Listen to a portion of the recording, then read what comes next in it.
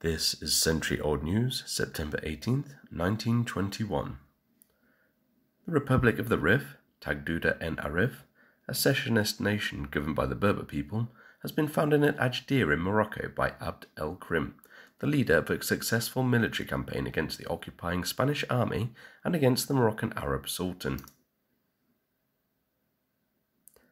6 people have been killed the day after the opening of the Douvre line in Norway, when the inaugural train collided with another train in the Trondheim-Storen line.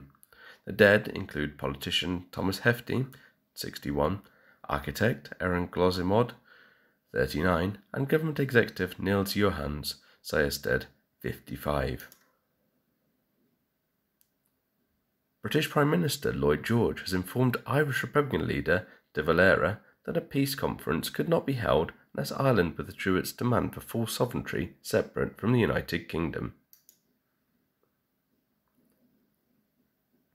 The 5x5=25 abstract art exhibition has been inaugurated at the Institute for Artistic Culture in Moscow, including the works by Alexandra Exter, Lyubov Popova, Alexander Rodchenko, Varvara Stepanova, and Alex Vesnin.